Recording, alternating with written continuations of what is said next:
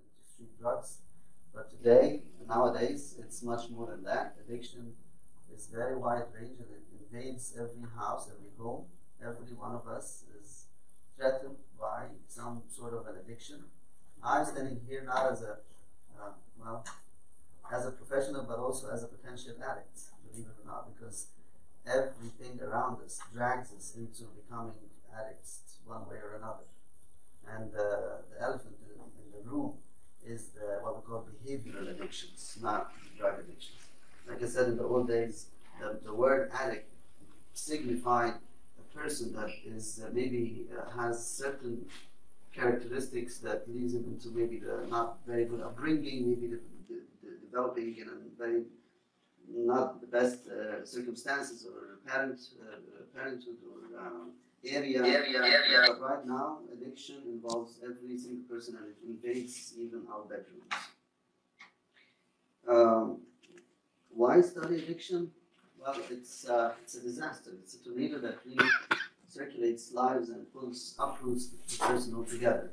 It begins very young in age and it can lead to severest forms of problems of all kinds. It can lead to death. It leads to mental illness.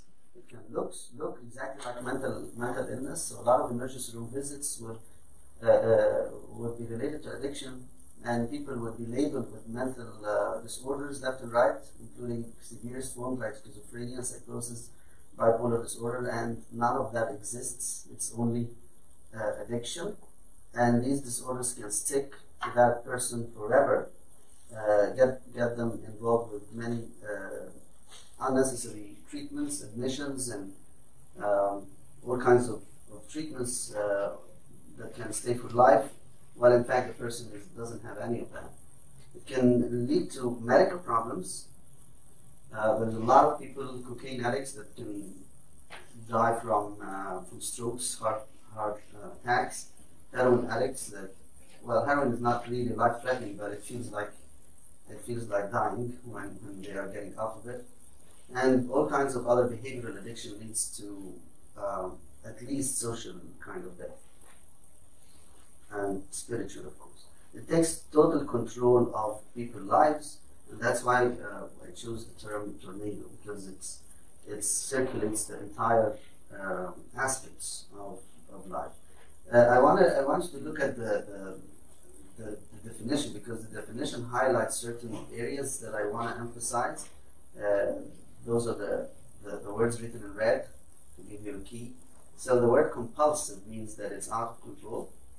There is a compulsion component.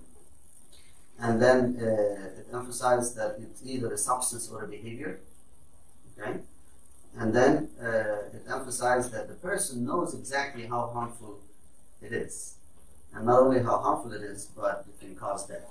So just by looking at that definition, what do you conclude when, in terms of how to treat a person or help a person who is an addict? What do you conclude of that? Any idea? If you want to help an addict, which attitude would you take based on that terminology or definition? Yeah. I guess definitely not trying to convince them that it's wrong. Very good. Why not? Because apparently they know there's. Yeah, it's part of the definition that they know that it's wrong. Right. Very good. What else you don't do? Yes. I was going to say, you just kind of let them see that they can live without it.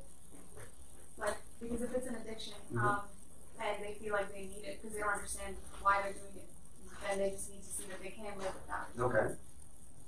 What else from the definition? Yes. Give it to the professional. Give it to the professional, because it's beyond just stopping, right? The word compulsive it implies that it's beyond to just give that simple advice of stopping. Come on, stop smoking, this is dangerous. Or come on, stop doing this behavior because it's taking your life. Well, it's beyond that, it's a compulsive, right? So just from the get-go, from the definition, we gather some information about how to deal with this person. And I'll give you an analogy here. If you are in a swimming pool and someone is drowning in a 5 feet, deep pool, would you stand out there and say, by the way, you're going to die? Doesn't make sense. Because that kills them by, from your words rather than from the fact that they're drowning. Because the last thing they need to know is that they are really actually sinking. They know they are sinning. So it's beyond just telling them that they are dying. And also, you don't stand out there and say it's, by the way, you can't swim, or come on, get out, or things of that nature, or you're wrong, or you're bad boy because you're drowned. All these kind of things we don't do. It needs a lot of, much more than that. The big question that leads to the message that I said in the beginning, the message is that whether this belongs to God in any way, or is it belongs to science. That's the biggest question of the field. And if you pick any book about addiction from any library, you will either find one of those extremes.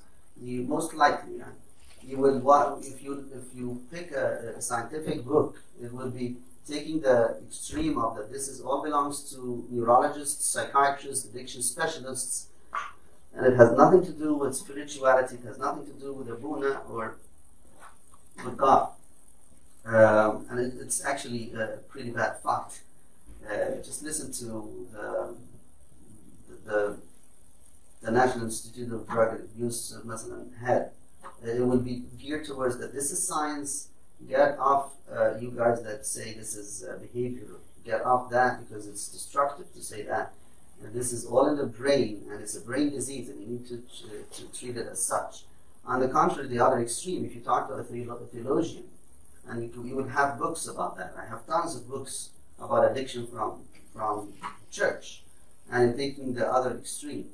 It has nothing to do with science. This is a God, return to God kind of situation. And what we need here is repentance. We need some saving grace to get that person out of the addiction. So let me ask you now, is it a sin or a disease? What do you think?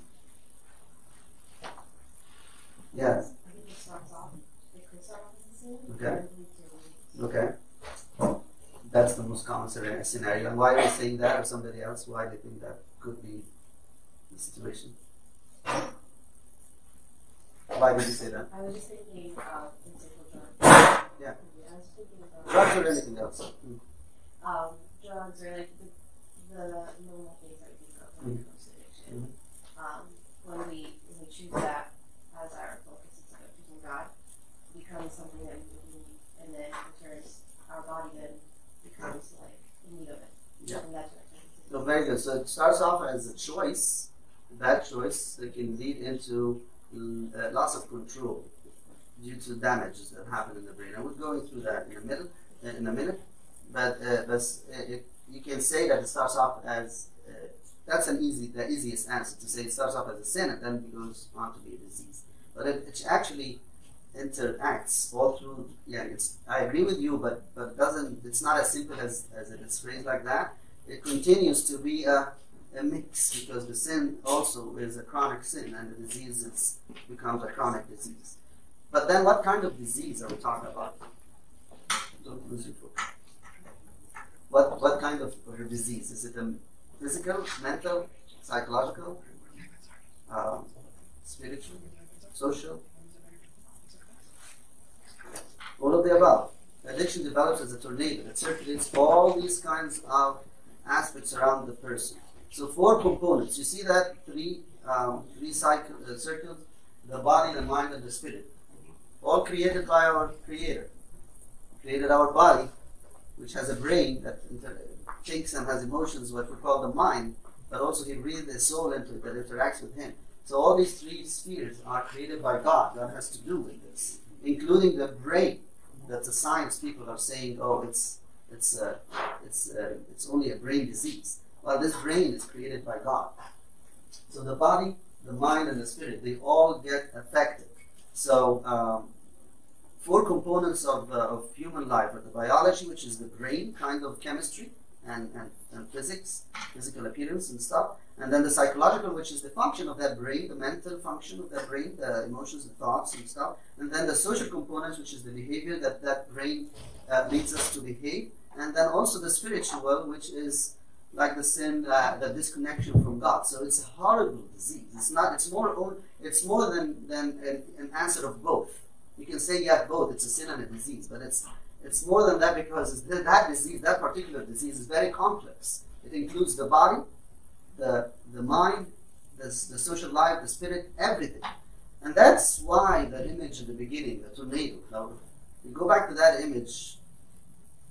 What is the best thing to do to flee that? If you're living here, right here, and this is moving this way, what is the best thing you do? Run. It's not enough to wait until it circulates you and then starts to think how to deal with it. So the best treatment, or if that word, if that sentence applies, I don't think it applies, but if you will, the best way to deal with it is that you never fall into it. That's the best way. It's a hard thing to deal with. Very hard thing. But yet it's not impossible. So the conclusion is a complex bio-psychosocial spiritual disease and a sin. Okay? That's the conclusion of that. Really quick things that you already know. This half of the screen is chemicals. This half is behavior. The legalized stuff, caffeine, alcohol, tobacco, and marijuana, put it up now. So those are the legalized part. And then the illegal part, the cocaine, the heroin, the amphetamines, the hallucinogens, and the prescription drugs, which is the epidemic right now in the United States. We have an epidemic of prescription drug use that has led to tremendous amount of deaths among the youth, and it's not saving the Coptic youth.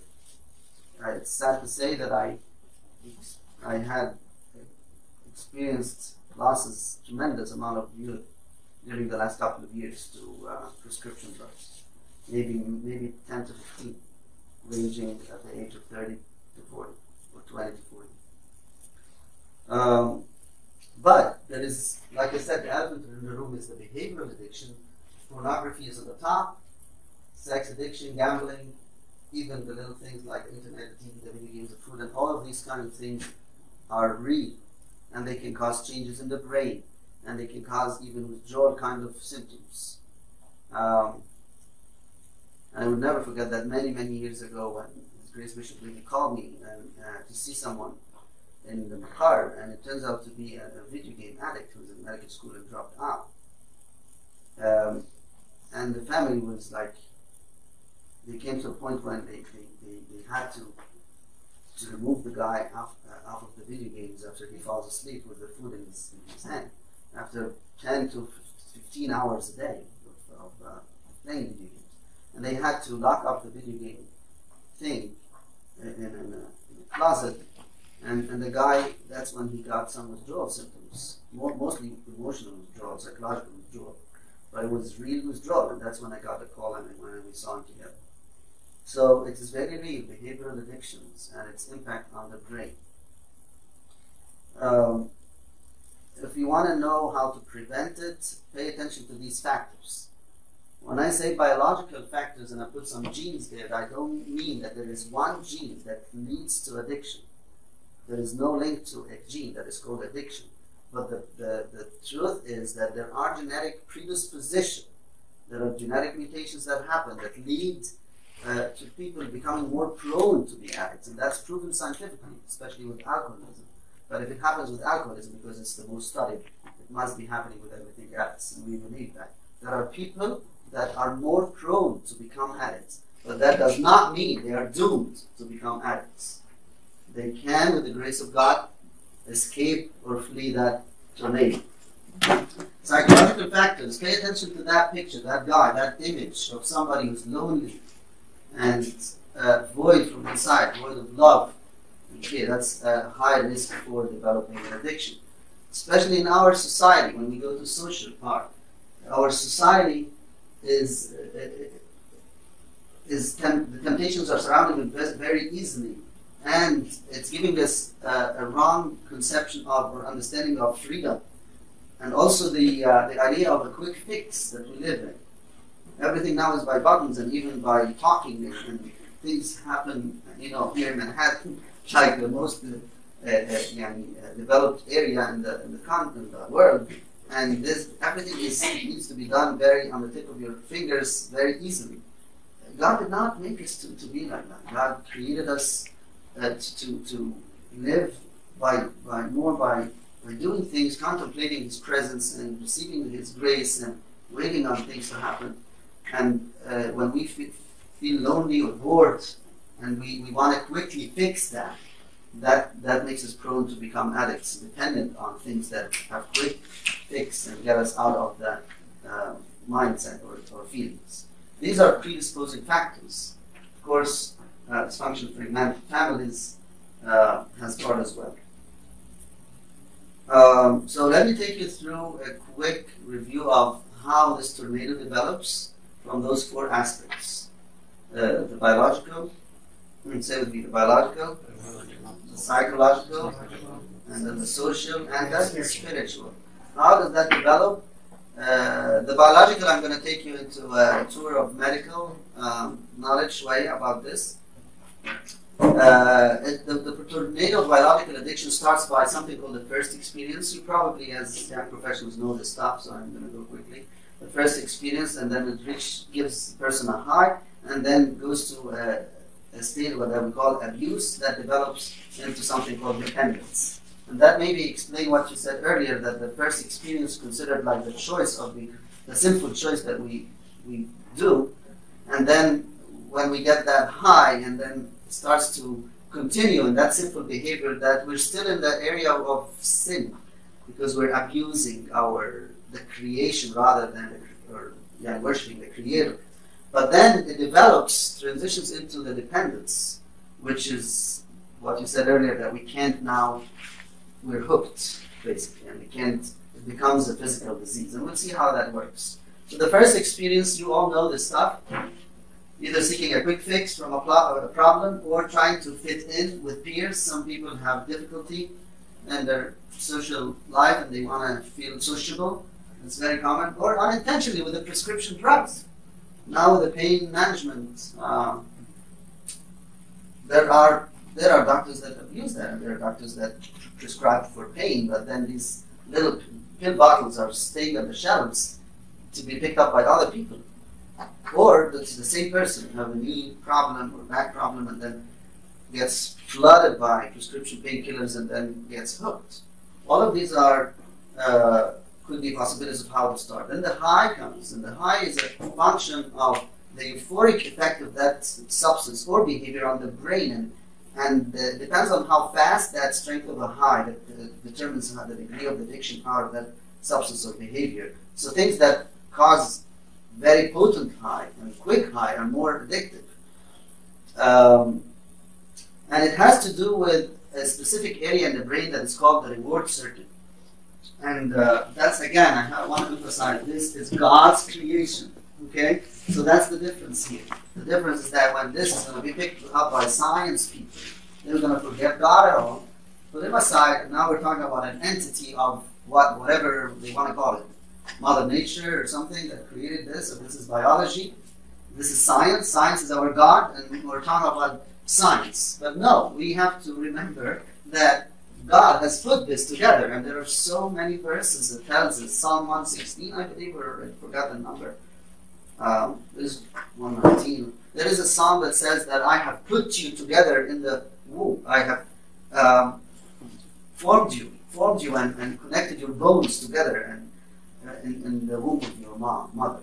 So God has put this together, and the amazing way of God's creation in our cells and brains are beyond explanation.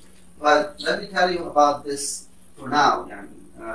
This is a cross-section of the brain. Each area of the brain has a function, as you see, and this one in the middle, right in the core of our brains, is called the reward circuit.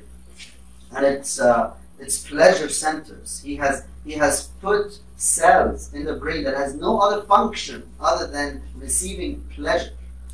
God did that because He wants us to have pleasure in Him and connecting with Him. So the church father says that He fashioned our bodies, and God put the soul inside of this body to worship Him. And we say that in the Tasbihah. There's a verse in the second Host Lopsh, or Tafsir, that says He made man in His likeness and image, that He may praise Him. He made man in his likeness and image that he may praise him. So from that verse you understand that the church fathers understood very early on that God has made this brain in his likeness and image, meaning rational mind, a mind that has authority, a mind that has freedom, only to worship him. So he put this pleasure centers in there for a reason, and he put us up like this, upright. We are the only creation that is put upright like this out of the animal kingdom. Right? All the animals are looking down. We are put up like this. Our brain is high there to worship him. So he gave us this mind to praise him, connect with him. He gave us the intelligence to feed on his word. He gave us our emotions to love him and to feel loved by him. He gave us our willpower to submit to his will in our lives. Okay? These pleasure centers go from very deep inside of the brain. Here's the brain stem that has the reflexes that we share with insects, right? The reflexes. Here's the nucleus accumbens, which is the emotional part of us that we share with higher level animals. And here's the prefrontal cortex that we share with humans. The intellectual, the more sophisticated human beings have prefrontal cortex for decision making. So you can see the pleasure center that takes all the brain and connects the brain. And that's the area that gets affected with addiction. That's where the tornadoes start. So when the person takes that pill or drinks that cup or uses any behavior like sexual behavior or looking at something, it hits these centers, right? But it hits it in an abnormal way using a chemical called dopamine that hijacks that area. It hijacks. So look at what the dopamine is. The dopamine is in these vesicles up there, and it should be released to be connected with the other neuron, like here, from one neuron to the other. But look what the cocaine or any other substance does. It replaces it. So this is the green thing, it's like the cocaine, and instead of the dopamine, it replaces it, and it connects with those receptors in the brain, and it gives a high. And look at the chemical that is used to give the high. It's called dopamine. Okay, so is that boring? Okay, are you connected with me? Okay, so this circuit has receptors, and it has dopamine vesicles that is released. Okay, and this dopamine, when it connects, it gives a pleasurable feeling, and then it stamps in the brain and memory. We call it an emotional memory, that this thing that you just did is very likable. Do it again. That's called the reward. That's called the pleasure. God has made this for us to connect with Him. When we do tasbihah, see guys, when they do tasbihah, they get excited, right? And you see the monks, they spend like hours. You see St. Paula and Babola, 70 years in a cave. He was not bored. The pleasure circuit was fantastically working. It was connecting with Him. Yeah. So is our relationship to God supposed to resemble addiction? Yes, it's the healthy addiction. Yes. So that's a very good. That's a very good question, because I want to coin that term. I want to coin that addiction is something, is a phenomena that God had set for Him. He put in place some circuit for us to get hooked to Him. Okay, but if you read Romans chapter 1, read Romans chapter 1. He tells you this. The problem with those Gentiles, he was addressing the Gentiles. The problem with the Gentiles, they didn't hear about God. So they had in nature, by nature, something telling them God exists. Look at the sky, look at the environment, He exists. He's so beautiful. But when they knew Him, instead of worshiping Him and thanking Him, they fell into worshiping themselves. And St. Athanasius describes this process by leaving the Creator and looking down into the creation and starting to worshiping it. So he put in a system to be addicted to Him, but we put Him aside and we got that same system to be addicted to material. Okay? So look at the normal thing. But let me add something. He put this system to use it in relationship with Him, and also to use it in connecting with his creation, but from his hands.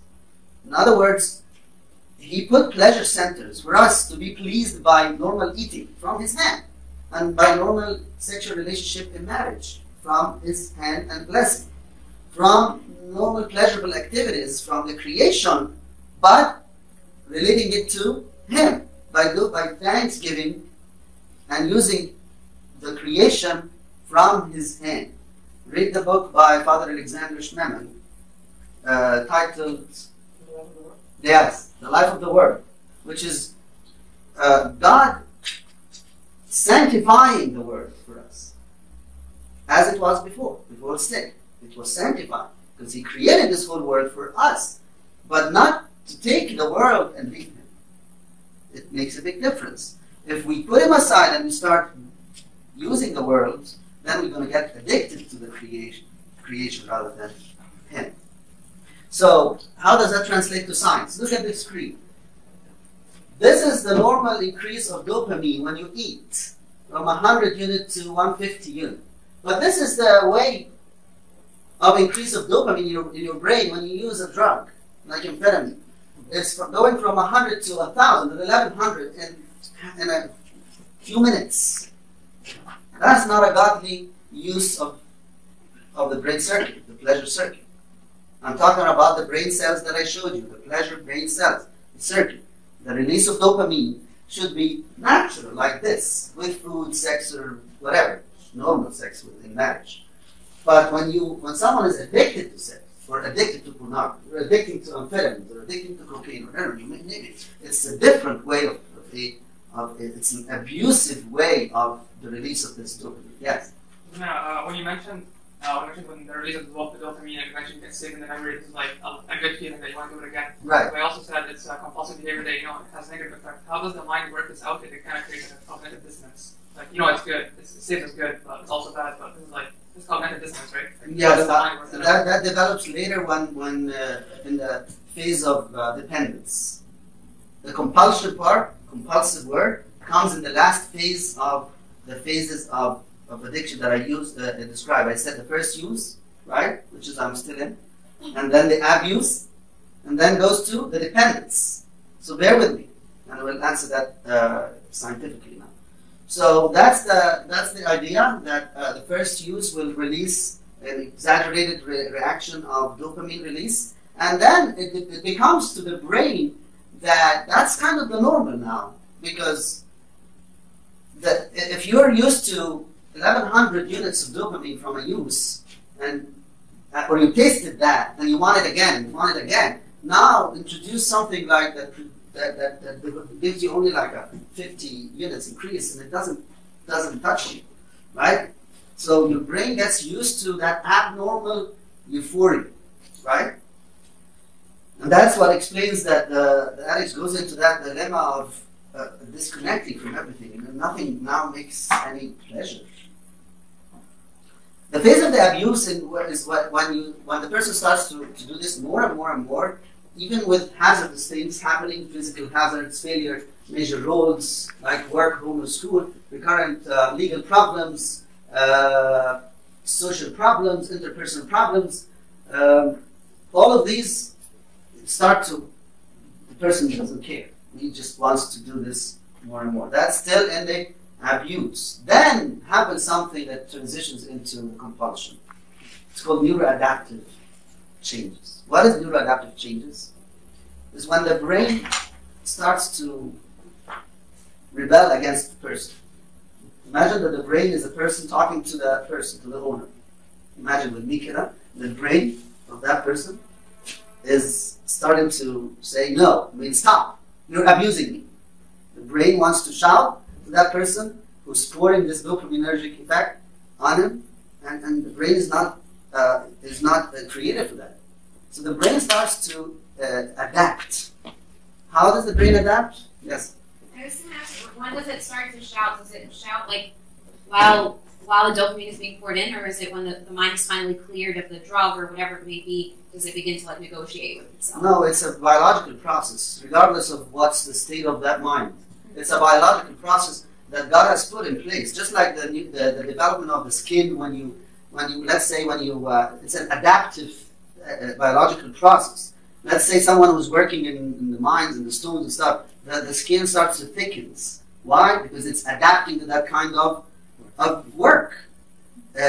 So I'm just using that analogy of like the brain independently shouting back because it just highlights how that the brain wants to adapt to this abnormal use and abnormal amount of dopamine. And the way it does that is that it shuts down the receptors. Remember the image of the receptors I showed you before?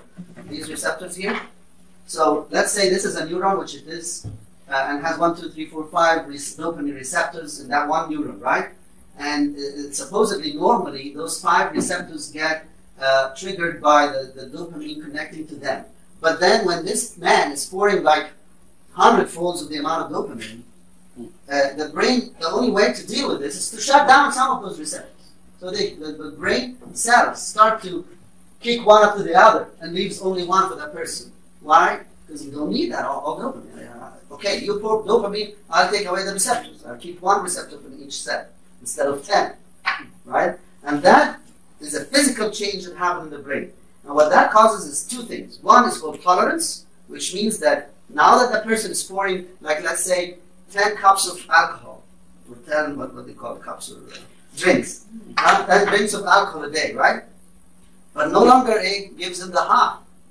Why? Because the brain has decided to cut down on the alcohol receptors. So now I don't feel it. So what do?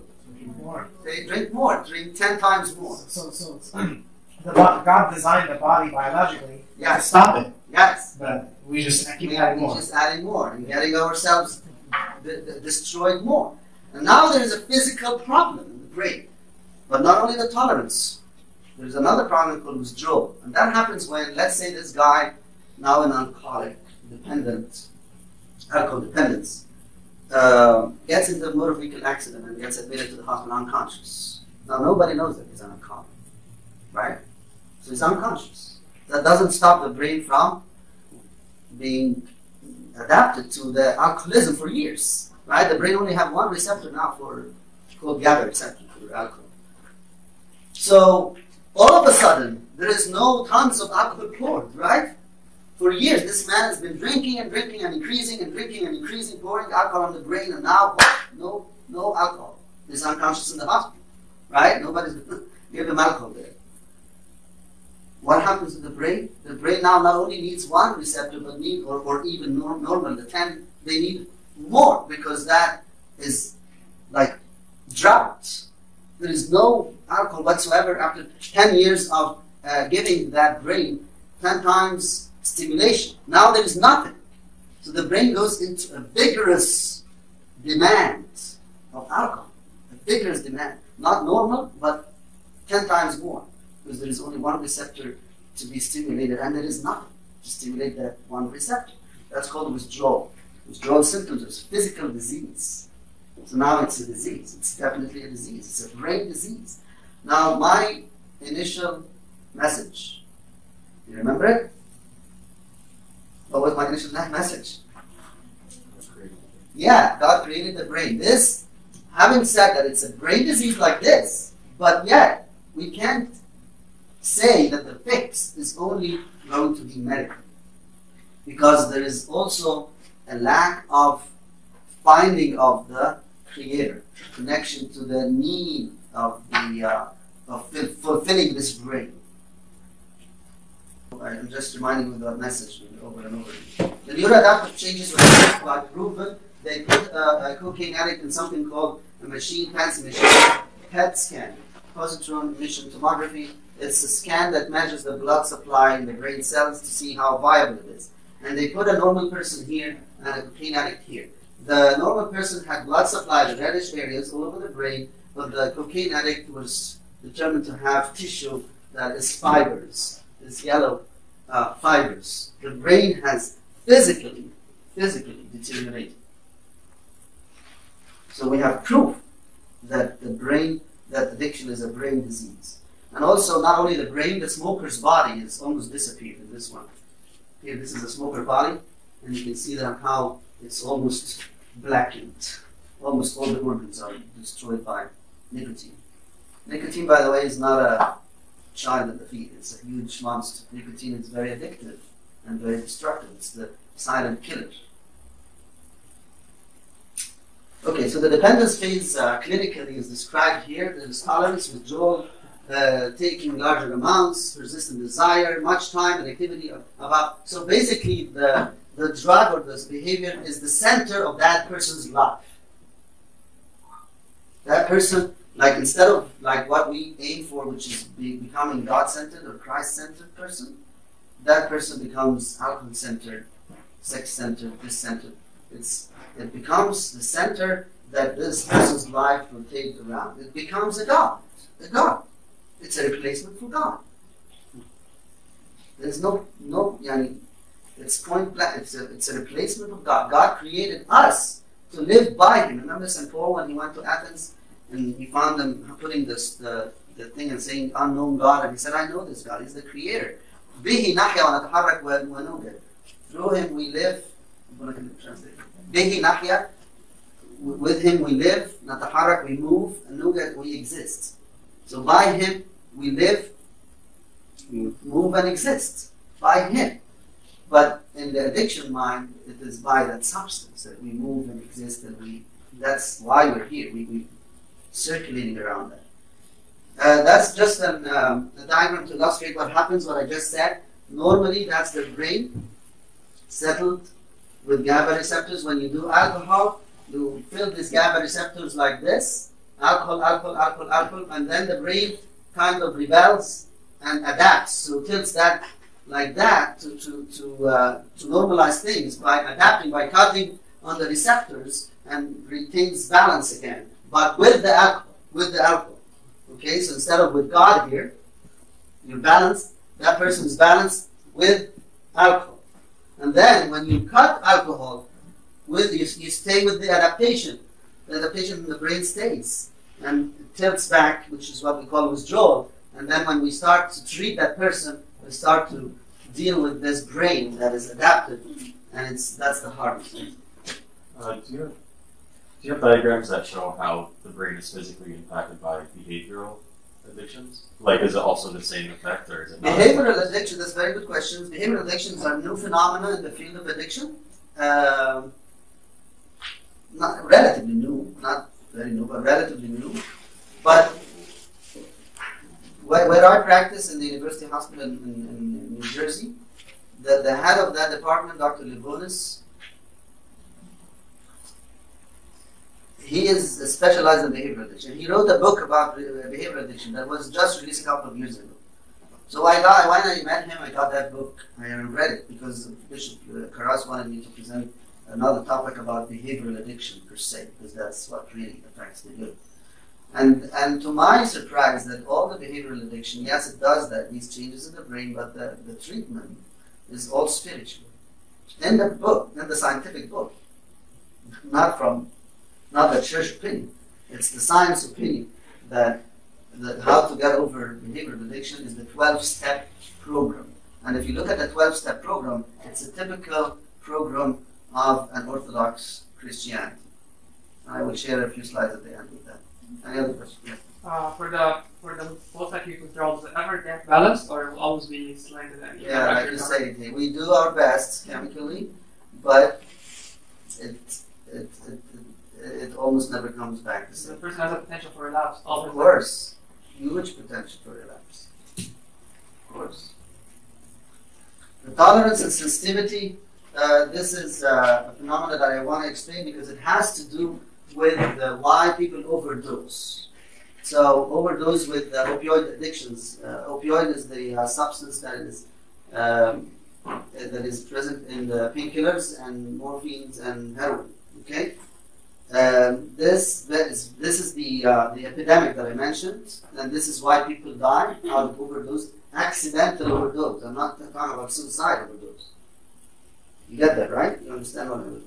There's a difference between I take an overdose suicidal, and that I end my life accidentally while using drugs. So that's what we're talking about, the accidental overdose. Those are the ones that are staggering rates, and those are the ones that I mentioned that even our youth are affected with, accidentally. Okay, so how does that happen through this? I'm not going to read all of this, but I'm going to explain that. tolerance and sensitization are two different things opposite each other.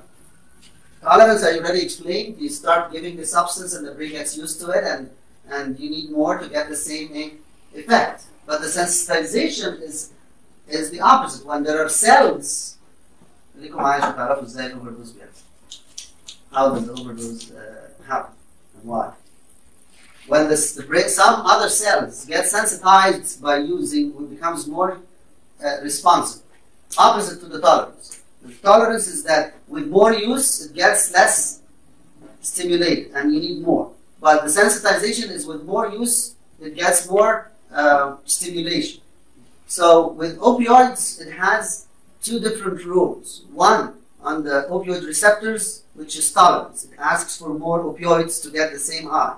But on the back here, on the respiratory center, it gets sensitized. So the more you use, the respiration gets depressed.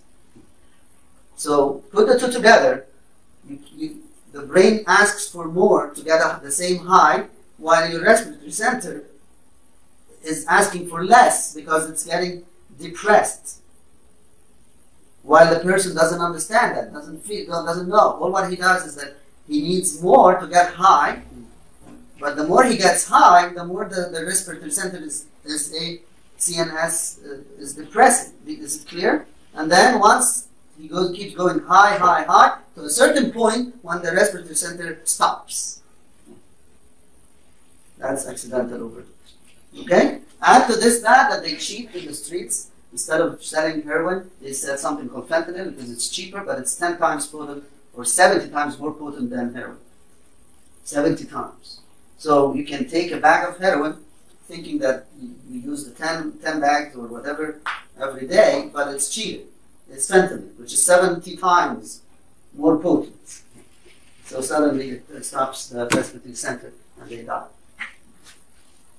The craving is what somebody here mentioned, that, or I think it was you when you said that he keeps imbalance and he asks for it. There's a potential, the craving, potential, and this memory that was stamped fires with any memory, people, places, and things. The person is using that drug or behavior with the places that they go and the things. So that was the biological part. The psychological part is this circle here. People go into stress, start think about using, get obsessed about using, then starts to compulsively go and indulge, then feel guilty, feel denial, and they go in a psychological circle. The social tornado is that the person attempts to hide the addiction from family and friends, which leads to dishonesty and guilt. Lying is part of addiction, unfortunately. And that's when the sins are compiling in each other, right? So even though, yes, now I do this compulsively, but I have to lie to survive. So dishonesty and guilt, becoming withdrawn, difficult to reason with, because the mind is focused on something else always. Strange behavior when you're either on or off the drug or the behavior. More use leads to guilt, leads to depression. Sacrifice of personal integrity, relationships, jobs, keeps losing things. Addiction becomes the center of the person's life, and everything goes downhill. That's the social sad story. The spiritual part was described by St. Paul in Romans chapter 7, and also in St. James 1:14. Each one is tempted when he's drawn away by his own desires and enticed. And when the desire is conceived, it gives birth to sin, and the sin, when it's full grown, brings forth death. So it's a process. But St. Paul describes, again, when you read this passage, you feel like St. Paul is an addict. If I don't tell you that this is St. Paul, you wouldn't believe it. You would think that this is an addict. He basically says, I'm doing things that I don't want to do, and something inside of me is making me do things that I hate, and I can't control it. I can't stop. What a wretched man I am. That's what he's saying. And he's describing humanity without God. It's what St. Athanasius wrote in his book, The Incarnation of the Word, that humanity lost the image, lost the Word of God that lives by. And humanity started to be addicted to desires and self. It became darkness. St. Paul says one sentence in the end of chapter 7 as a solution. I thank God through Jesus Christ our Lord, because that's why God incarnated. That's why He came to fix it. He came to bury this old man, the wretched man that is became hooked to material, bury him in baptism and give a new man. And then he wrote chapter 8. Romans chapter 8 is the triumph, the victory. It's the most beautiful chapter in the whole, to me, it's my favorite, most powerful chapter. Romans chapter 8, and leave it as a homework. It's the freedom in Christ. They call it the Holy of Holies of the New Testament. By living by the freedom of the Spirit, which is what we should be celebrating in the Holy 50s, by the way. In the Holy 50s, we celebrate that Christ conquered everything, victorious. Now He's resurrected. So no matter where we were in Him,